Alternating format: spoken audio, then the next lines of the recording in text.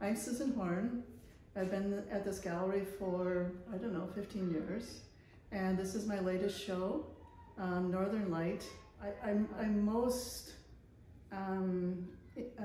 influenced by landscape. So most of my paintings are landscape. And because I think with landscape you have a real freedom of expression. You're not just like working in a little details on somebody's face or on a still life, which I've done. I've done a lot of still life paintings and I like them, but with landscape, I can really imagine the space. And when I'm working on a painting, I'm actually thinking about the space and I'm in that space.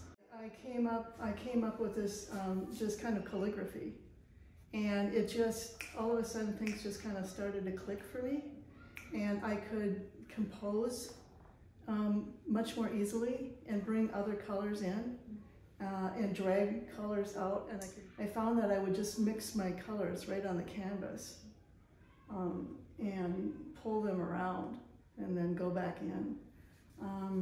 So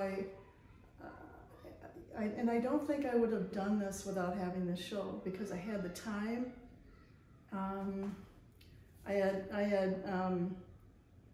I basically had help from my husband. I didn't do any housework. I could just focus on this for 2 years, and that made a difference.